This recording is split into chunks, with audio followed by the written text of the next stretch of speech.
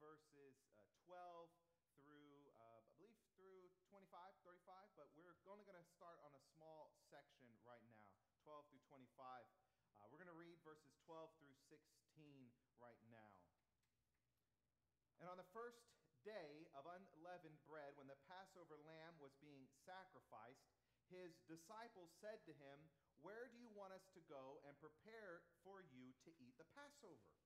And he sent two of his disciples and said to them, "Go into the city, and a man will meet you carrying a pitcher of water. Follow him. And wherever he enters, say to the owner of the house, 'The teacher says, where is my guest room in which I may eat the Passover with my disciples?' And he himself will show you a large upper room, furnished and ready, and prepare for us there." And the disciples went out and came to the city and found it just as he had told them, and they prepared the Passover. Friends, this is the word of God for the people of God. Thanks be to God. You all may be seated. Heavenly Father, we're so thankful for your word written and preserved for us, and we're so grateful for this privilege to come before your holy word, to hear and respond, and to live our lives as believers of the truth. We pray all this in Christ's holy name. Amen. Well, like I said, this morning we're going to be looking at verses 12 through 25, but there's three distinct subsections in this passage, and so I want to frame our conversation this morning around those. And the first one comes in these verses 12 through 16. If you remember last time we looked at, 2 weeks ago, we looked at covenant theology. We talked about what does it mean that we as Presbyterians, if you're not Presbyterian here, bear with me, but for us here at Alta Vista Presbyterian Church, we are covenantalists. That's our system of theology. What does that mean? Why are we that way?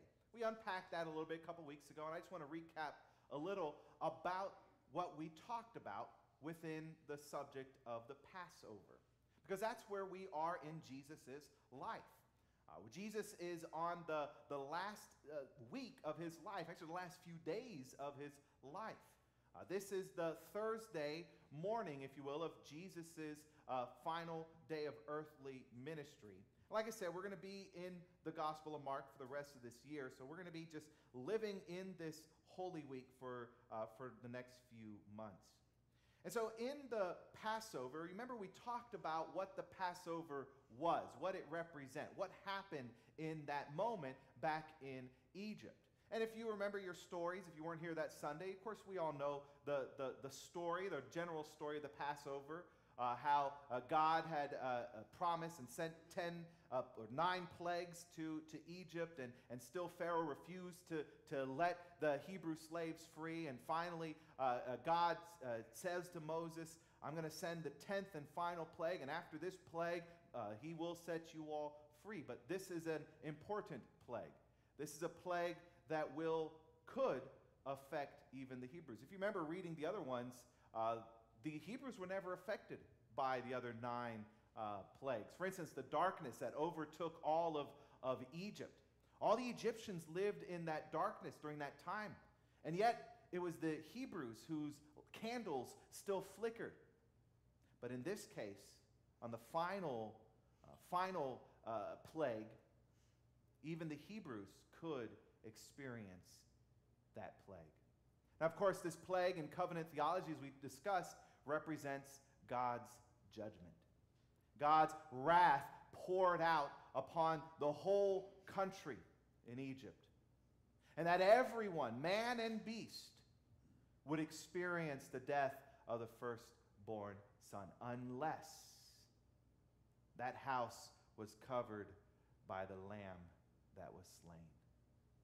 Now, of course, we know that that was a precursor to Jesus Christ, and that God's promise of redemption was established in eternity past. That God didn't suddenly come up when Jesus was born and entered in this world and decide suddenly, I want to find a way to save my people. No, that plan of redemption has always existed. That plan has always been in God's mind. There is no plan B for God. There is plan A. It is his plan of redemption, and that plan has always and will continue to be at play. And so that plan of redemption is salvation from God's own wrath. Because as Paul tells us, God looks at iniquity, and his wrath burns hot against it. We just look at the Old Testament, we see that God abhors wickedness. And yet the only way for things not to be consumed are for them to be covered by the blood of a mediator. And so we see that Jesus is the ultimate slain lamb, that ultimate mediator. In Passover, the physical lamb, that lamb that they sacrificed, represented and pointed to Christ. In Christ, all of us who are covered by his blood are protected and redeemed from the judgment of God. Paul tells us in Romans chapter 8, the Sunday school class heard this already, verse 1, there is therefore now no condemnation for those who are in Christ Jesus. If we are covered by the blood of Christ, we are not condemned as guilty before God's judgment seat. That is at the heart of covenant theology. We talked about what that looks like, how it plays out in covenants. We're not going to unpack that today because we don't have much time. I want to move on to the next following verses 17 through 21. This is really what I want us to focus on this morning, how the covenant promise is made known. But I do want to say briefly, just in verses 12 through 16, we get a glimpse of Jesus' divine nature coming forth.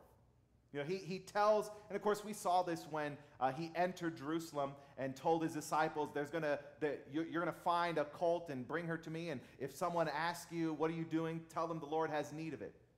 And of course the disciples know, hopefully by now they know, as we'll see, not all of them know, but hopefully by now they know that Jesus has a divine nature who's able to communicate to his human nature certain things. And so we see that here again.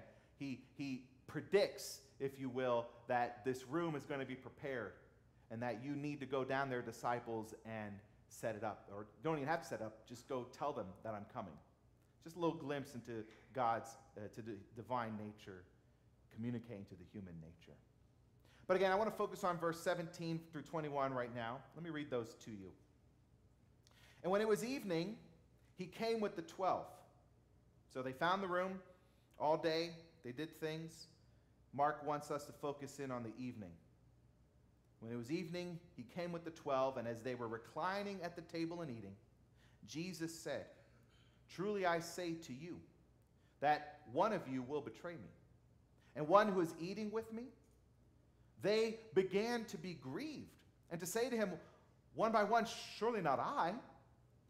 And he said to them, "It is one of the 12, one who dips with me in the bowl. For the Son of Man is to go just as it is written of him. But woe to that man by whom the Son of Man is betrayed. It would have been good for that man if he had not been born." Some strong words in that sentence. We'll have to unpack that in a moment. Jesus here is speaking about the prediction of this covenant promise that's going to come to pass. I'm going to jump back to Psalm 41 momentarily and just read to you from this passage. Here in Psalm 41, the psalmist is giving us a glimpse into the prophecies of the Messiah. And in verse 9, he says, "Even my close friend, in whom I trusted, who ate my bread, has lifted up his heel against me." Now, of course, this is David proclaiming, and in David's life, he experienced much betrayal. Betrayal by his own son, betrayal by his generals, betrayal even by his own king, Saul. But of course, this is not just talking about David. This is talking about the one who is to come as David's heir. And so even his close friend, in whom he trusted, who ate his bread, has lifted up his heel against him. And of course, we just have to turn to Isaiah chapter 53, the great messianic prophecy. Many great verses in there, but I just want to look at verses 6 and 7 in Isaiah 53. Here the prophet says, all of us like sheep have gone astray. All of us like sheep have gone astray. Jesus just predicted that all 12 of his disciples will turn.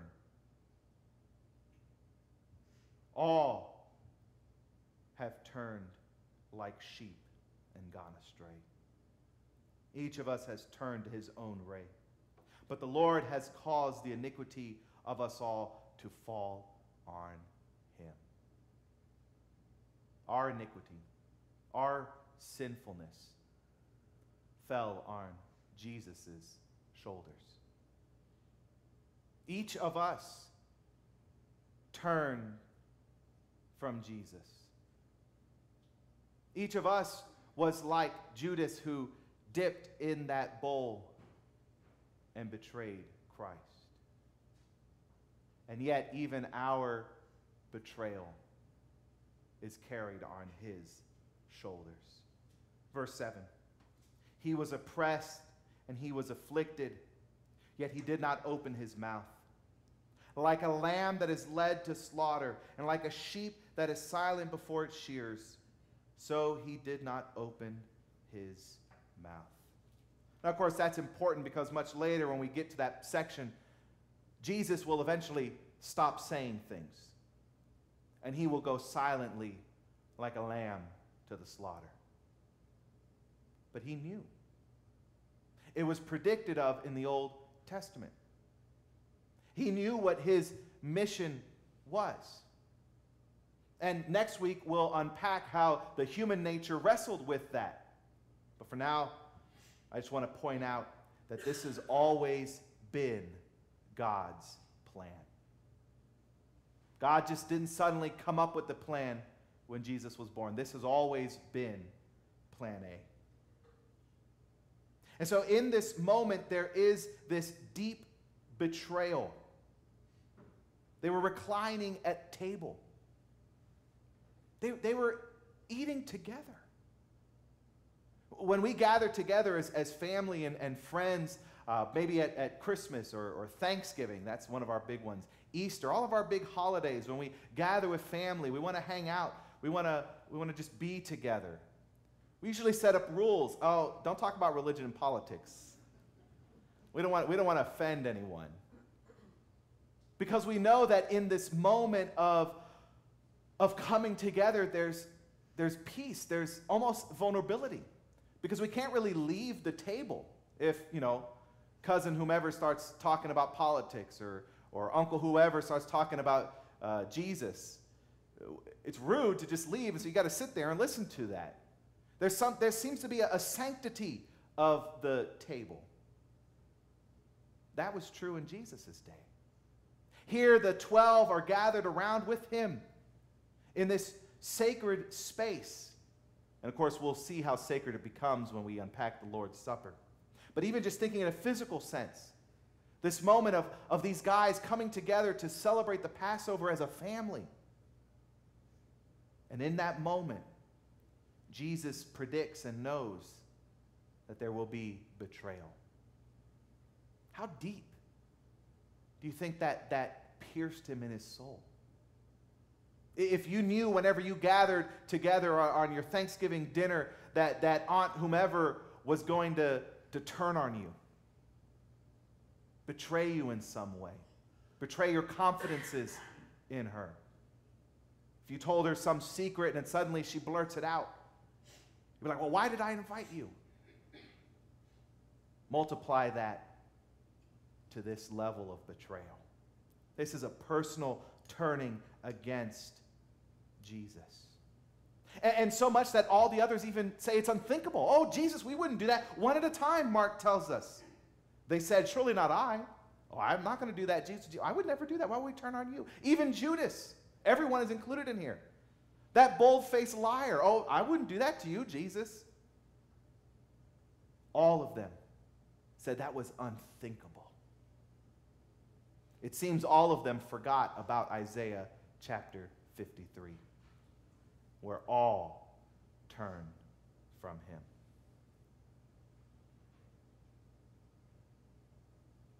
Now, this is the challenging part in verse 21. He says it is one of the 12 in verse 20, the one who dips with me. For the Son of Man, in verse 21, is to go, just as it is written of him. Jesus, fully aware of that foreordained plan that was to come to fruition, that needed to come to fruition, because the plan of redemption involved his sacrifice on the cross. He knew that this plan was always established. Even so, Jesus himself says, "But woe to that man by whom the Son of Man is betrayed." All right, we need to somehow reconcile that, don't we? If God has foreordained this plan, and this is always a question that people ask Presbyterians and other Reformed Christians. If God, we love the doctrine of predestination, at least I do. I love it. I live by it. If God has predestined such things to happen, and we'll just use Jesus as an example here, but of course we can always use examples in our own life. Why did God allow cancer? Why did God allow death? Why did God allow? I don't have the answers to those specific questions, because I don't know the mind of God. But as Paul says in Romans 8:28, all things work for good for those who love the Lord. He's not saying all things are good, but all things will eventually work out for our good if we are in Christ Jesus. So I can't answer specifically those, but thankfully God has given us a glimpse into his mind here. We know that God sent Christ, foreordained his Son, the second person of the Trinity, to come and die on the cross for our sins. And yet, how is it that this Judas, who betrays Jesus, who allows this to happen, this good thing to come about, the salvation of our sins, how is Judas punished?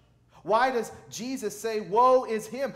It would have been better for Judas not to have been born. And yet, if Judas was never born, he would not have betrayed Jesus to die on the cross for our sins. So what do we do with that? Well, one, that tells me that our actions matter. God has a plan, and that plan will come to fruition. And God will bring that plan to fruition by human means. In our Westminster Confession of Faith, we believe that God has the ability to do whatever he wants. And of course, we all know that. God has, in history, done things at a snap of a finger, created things, done something miraculous, something counter to our understanding.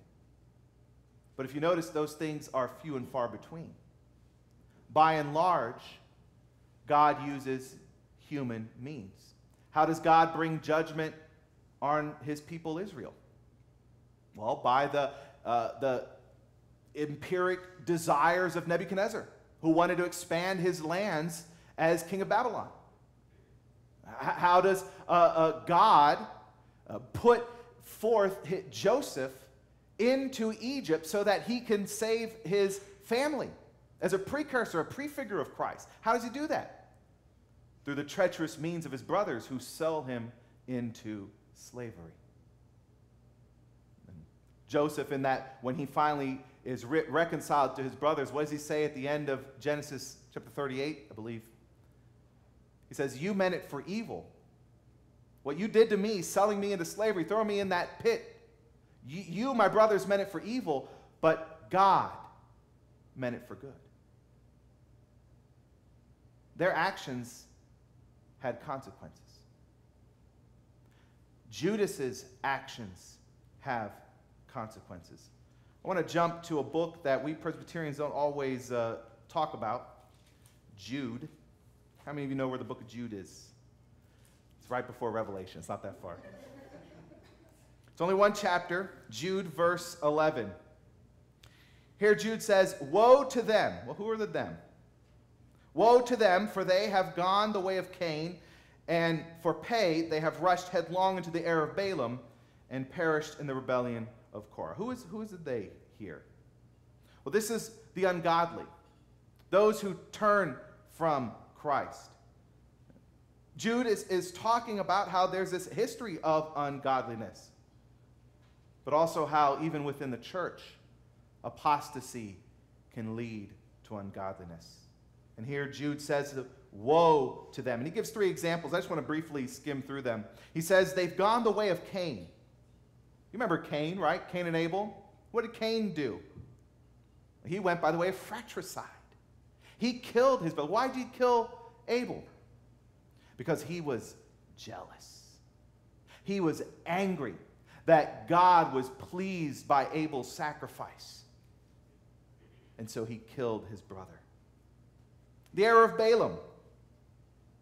How many of you all know the story of Balaam?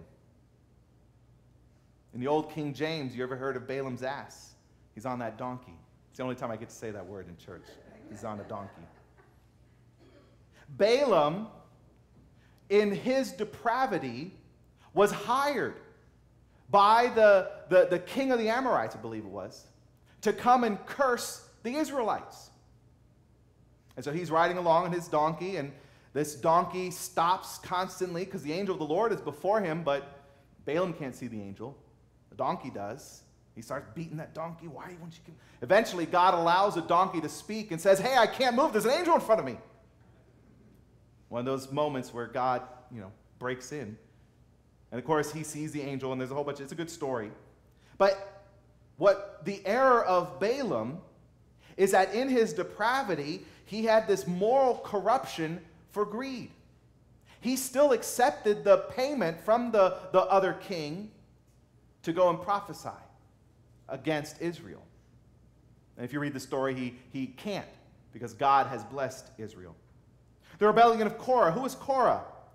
In the Old Testament, Korah was one of a priest of a different group, a different tribe. And Korah wanted to rebel against the Levites. He was a descendant of Reuben, I believe, Korah was. And he said, well, the firstborn tribe should be the priest, because in his mind it was such a prestigious office. But yet God is the one who ordained the Levites to that office. And so Korah incited an insurgency, a rebellion. Why? Because he coveted the position of priest. And so Jude says, the ungodly have followed the way of Cain. They're angry in their jealousy. The error of Balaam, their corruption for greed, and the rebellion of Korah, who revolt for coveting's sake. Judas, even though he was playing his part in the plan of redemption, is still culpable for his ungodliness. And if you think Judas was held responsible, you better believe each and every one of us will be as well.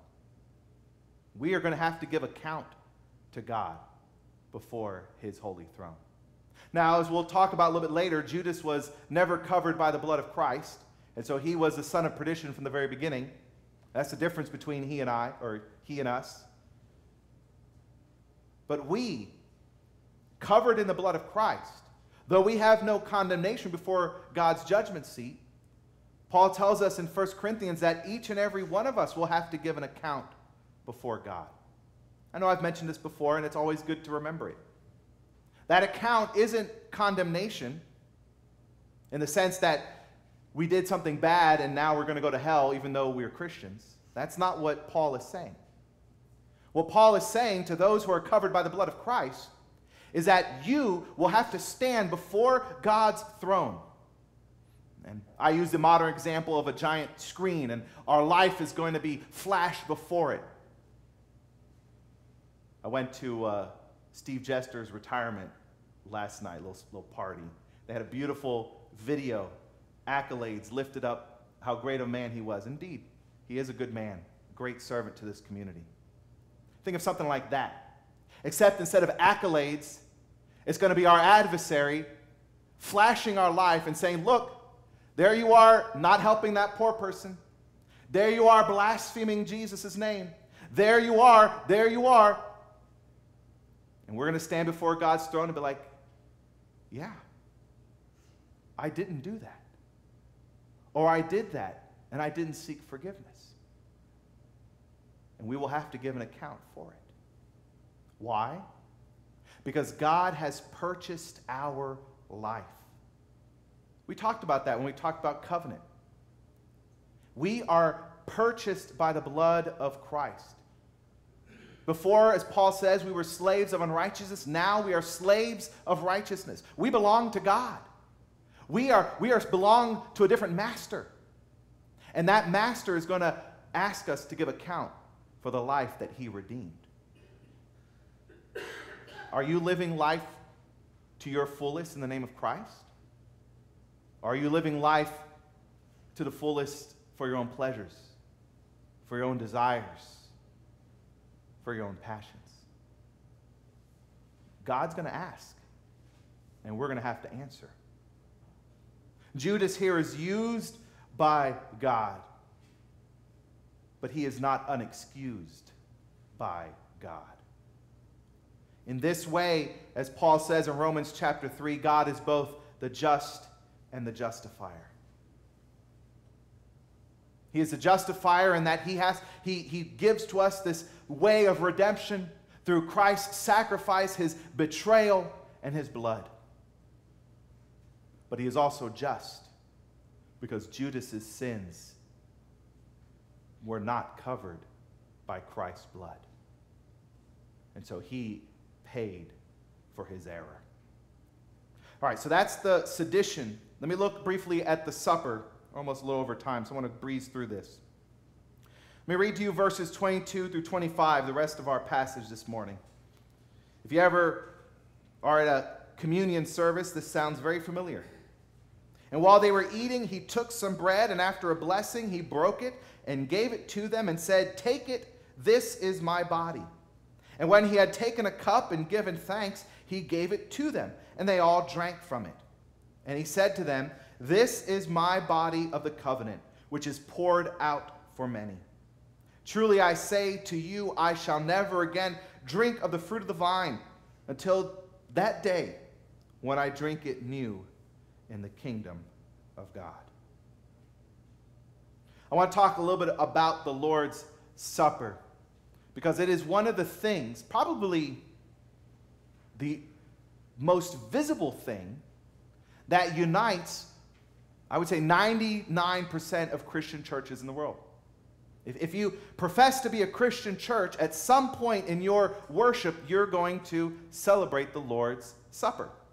Now, some do it weekly, some monthly, some quarterly, some annually. But at some point, if you claim to be a Christian, you celebrate the Lord's Supper. So that seems to be one of the most common uniting things that we all have, and yet it is the Lord's Supper which is the most divisive topic in church history.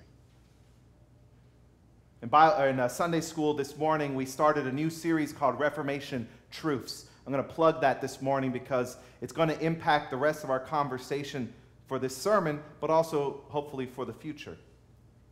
The Reformation hinged around the words that people said. And so our first lesson this morning was, do words matter? And the answer is absolutely, they matter. In the institution of the Lord's Supper, we see here that he says, take it, taking the bread, verse 22, he says, "This is my body." The question that we asked this morning in Sunday school was, do words matter? Well, if we look at this phrase here in the English, "This is my body." One of the hinging, most divisive topics around the Lord's Supper in the Reformation was that little tiny word "is." This is my body. The Roman Catholic Church, when they look at this phrase and they say, "This is my body," they say, Jesus said, "This is my body." And so the Roman Catholic Church maintains the doctrine called transubstantiation. And so when the priest stands before the altar and says the words that he says, in that moment when you partake of the Lord's Supper, the bread and the wine, you are consuming the real body and blood of Christ. Because Jesus said, "This is my body." He said, it is it. And that's the Roman Catholic Church maintains. That is the actual body and blood of Christ. Martin Luther, wrestling with this, because he knew the importance of "is," he knew that Jesus clearly said it.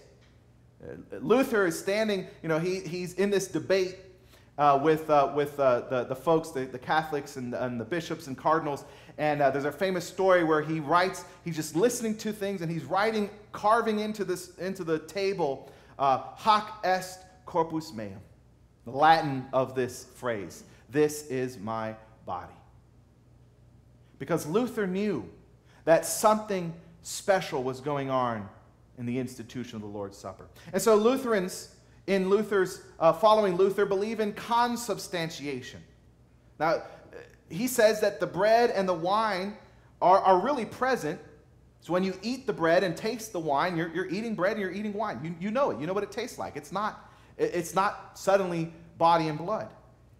But he does say that it is somehow communicated, that the body and blood are somehow communicated to the host and the cup. So Luther held that position.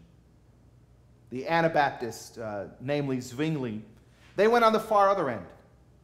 They held what's known as the memorialist. So in this passage here, when Jesus says, "This is my body," well, they know of other passages, in John, for instance, where Jesus says, "I am the vine. I am the door. I'm the gate. I am this. I am that." Is Jesus physically a gate? Is he physically a wine? Is he physically a grapevine? Well, we know he's not. And so the Anabaptists and the Zwinglians say, well, clearly what Jesus is saying here is he's saying, "This is like my body."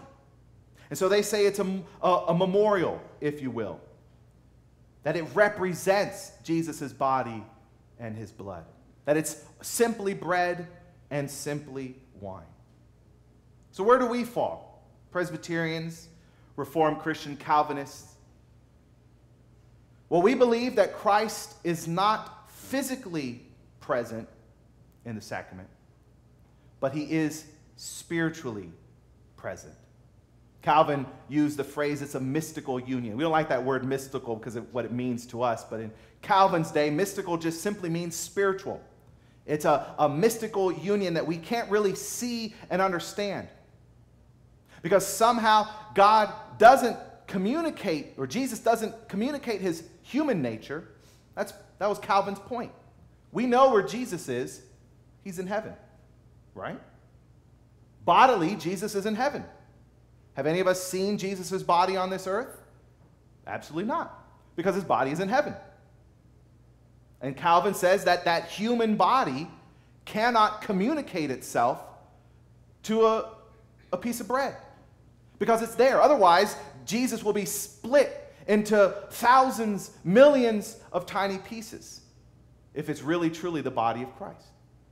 But Calvin didn't want to go away and say, well, nothing's really going on, because Jesus says this is something special. And so Calvin says, this is where we stand, that it's not a physical communication, but it's spiritual, it's mystical. That the divine nature of Christ is present in the host. And we know that Jesus' divine nature can be anywhere, because his divine nature is what? Omnipresent. Jesus, in his divine nature, can be and is present in the Lord's Supper. So what does this all mean? Well, let me conclude with this. When we come to the Lord's table, we recognize that it is Jesus' divine nature, his divinity, that is drawing us to him. That it is his divine nature that calls us and draws us to him. And when we partake in the Lord's Supper, we are getting a taste of heaven. What does the psalmist say? See and taste that the Lord is good. The Lord of heaven, the divine nature, we get a glimpse, a taste of heaven. The Lord's table then is a sign and seal of God's covenant promises. All of this round comes back to the covenant and covenant theology. In communion, we see Christ's substitution, because that is necessary. When we recognize that it is his body sacrificed for us, he is substituted for us. In communion, we see redemption, that we are redeemed by his work, by his blood in which we share. And in communion, we see our daily sustenance. When Jesus tells us, and we prayed earlier, give us this day our daily bread, it's not just talking about our physical food, but our spiritual sustenance. And it's the Lord's table that helps us. Which is why we must heed Paul's warning when we come to the Lord's table, to eat and drink after discerning our own faithfulness. Because it goes back to what's going on in this scene. Did Judas discern his own faithfulness? No. He lied to Jesus. He said, "Oh, I'm not one of them. I won't betray you." And yet we know he did. He did not examine his own faithfulness. And therefore he received the just condemnation. So when we eat and drink, when we come before the holy table, when we come before God's holy throne and worship, if we do not discern in ourselves our own faithfulness, then we eat and drink condemnation, much like Judas. And here's the thing. Remember what Paul says. There is therefore now no condemnation for those who are in Christ Jesus. And so my simple question to you, church, is this. Are you covered by the blood of Christ? Are you in Christ Jesus? If the answer is yes, guess what? There is no condemnation. Go and serve the Lord. But if the answer is no, then there is condemnation. And the only way to be covered from that is to be covered by the blood of Christ. So I want you to join with me in prayer. Heavenly Father, I pray that your Holy Spirit be in our lives, that we may come to discern for ourselves the gospel focus. Lord, the gospel is clear. There is a clarity to it that we can understand how redemption comes. And it is through the work and person of Jesus Christ. Lord, it takes the Holy Spirit to open up our eyes so that we can see that light. Otherwise, we will live in the darkness. Lord, I pray for the discernment to see Christ and understanding who Christ is.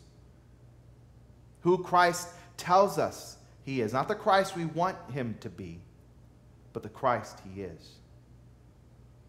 And Lord, I pray that your Holy Spirit help us to discern what is pleasing in your eyes. Lord, there are things that you find abominable, and there are things that you find pleasing. Help us to discern between them. Lord, I pray for a devotion to Jesus, your Son, our Savior, that we may not be ashamed of who he is and who we are in him. And we do not need to be ashamed of his gospel truth. And that we do not need to fear him.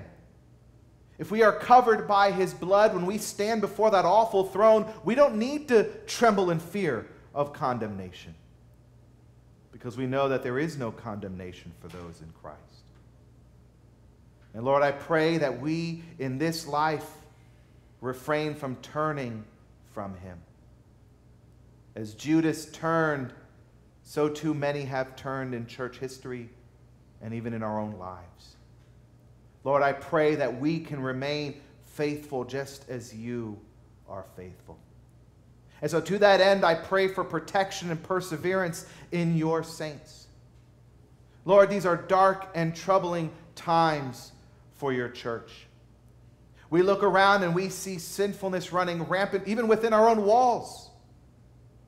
We see sinfulness accepted, propagated, and supported in our communities, in our world.